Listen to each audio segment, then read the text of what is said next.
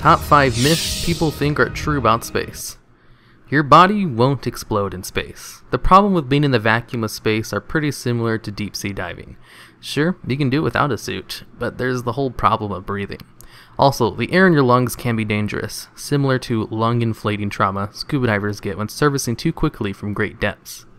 Asteroid belts are not tightly packed. If science fiction has told us one thing about asteroid belts, is that it's about the same as trying to steer through a rock slide. But in reality, the chances of hitting an asteroid going through a belt is 1 in a billion. You'd have to be actively trying to get hit by one to run into an asteroid.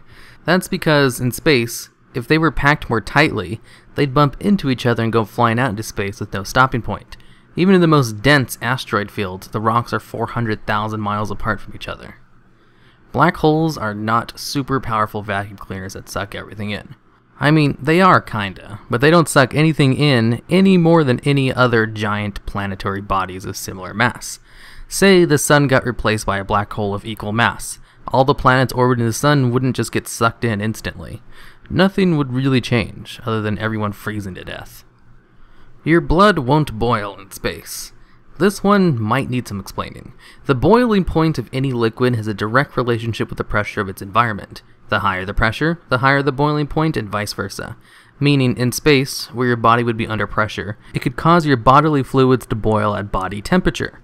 Good news though, your blood is locked inside your body in a closed circuit, so it won't boil. Bad news, saliva will. As an astronaut who took an unintended spacewalk said, his saliva boiled right off his tongue. And finally, the sun is white, not yellow, orange, or red.